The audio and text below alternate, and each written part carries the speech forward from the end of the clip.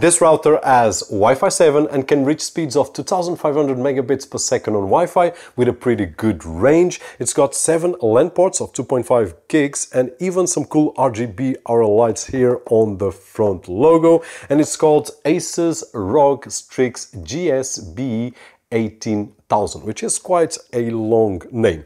It has 7 2.5 gig ports at the back, which will allow us to connect up to 7 machines simultaneously with a total bandwidth of 20 gigabits, which is huge. So I believe that this is a router for someone which is really demanding in terms of the bandwidth and speeds that wants to have between machines, either computers or NAS, and it's probably a gamer, but we will talk about that as well. Now, in terms of Wi-Fi, here on the office in the same room, it reaches about 2000 to 2500 megabits per second on speeds, which is awesome. In the next room, with a few walls between and an area of about 80 square meters, it gets around 1000 megabits per second. Now, going outside in the backyard, about 20 meters away in a straight line, with one wall in between and an open area of about 200 square meters, it gets about 500 megabits per second on the place which is more far away. So on the same floor, I would say that the speeds that we get and the coverage that we get is awesome. Now, when we move to the above floor, which is the first floor,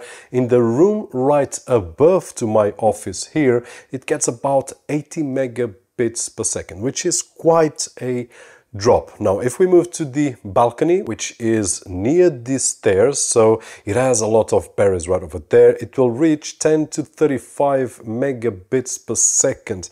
And in the room behind, which is my living room, it's getting 10 to 20 megabits per second. So this will be the limitation. I didn't test out on any other area because I was getting this kind of speeds, which is great on the same floor, but we had a huge drop when moving above floor. And we have tested other ASUS routers with less features that have a better coverage. Actually, a few weeks ago, we saw the BD4. I will leave a link down below, which is meant for the outside, which I'm not sure, but you can compare with that video.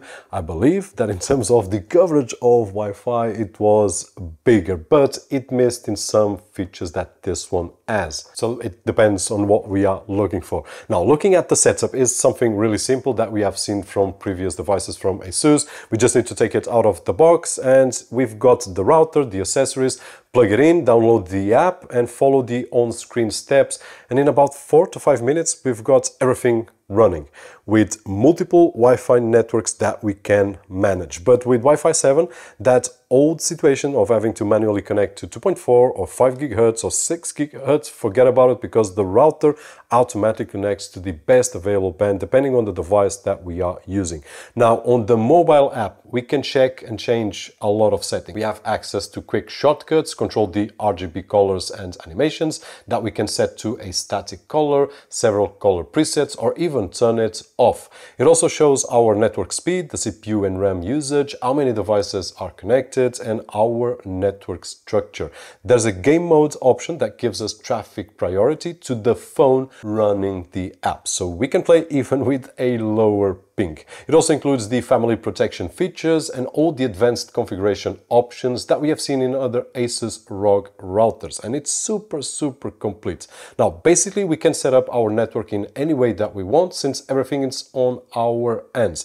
And this is a router designed for an office with a lot of machines, in my opinion, of course, or a home with several computers transferring large files or gaming. But if we want even more options, then we can access the configuration page through any computer, where we will find additional settings, which actually is my preferred way to configure any router. Not just this one, but any router that I use. Although it is really nice to have the mobile app, which is handy for quick tweaks, the PC interface offers always a deeper control, especially for tasks like copying IPs, opening ports, and all that situations. So it's a router with a lot of options to choose from, and specially designed for someone that really needs a strong network in in a, I wouldn't say a large space, but a space like I do have right over here with up to 7 devices connected. Of course, if we want to extend, then we can add a 2.5 gigabit switch so that we can extend that network, but we will be limited to 2.5. Now, talking about limited, we have a 2.5 one as well, so we can have an internet connection up to 2500 megabits per second. Just as an example, my internet connection is 500 megabits per second at this moment. Yes, probably 1000 megabits per second is more or less the average of the normal user. I'm thinking about upgrading to 10 gigabits, but I still haven't made that jump. So although we are limited to 2.5 gigs on each of the ports, if we have several devices connected, several people working on the same network, several people playing on the same network, which will be limited to the one WAN port, so we can't be 7 of us with 20 gigabits bandwidth, but if each one of us is connected to the internet doing a download, we will not have the 20 gigs but the 2.5. So it's a router with a lot of room to progress, and this means that on the same day, even if you haven't ever set up a router, this will be really easy with a really aggressive look in terms of gaming. So if you are a gamer, probably you want to have one of these on your setup, which looks awesome, with a strong wireless performance on the same level, with a break if we move to another floor or to another level, which was the weakest point that I did find on this one, but we can overcome that by adding a second unit and then using it as a mesh, which we have seen already between ASUS routers, and we have seen with the same routers and with different routers. So if I want, I can connect a different ASUS router with AI mesh and then have better speeds upstairs. So this will depend on our needs. Hopefully you've enjoyed this video. Hopefully you've enjoyed to meet this ASUS ROG Strix GS-BE18000 router. If that was the case, don't forget that usual thumbs up right over there, which is really appreciated on this side of the screen. My name is Roberto, Jorge, and as always, I'll see you on the next one.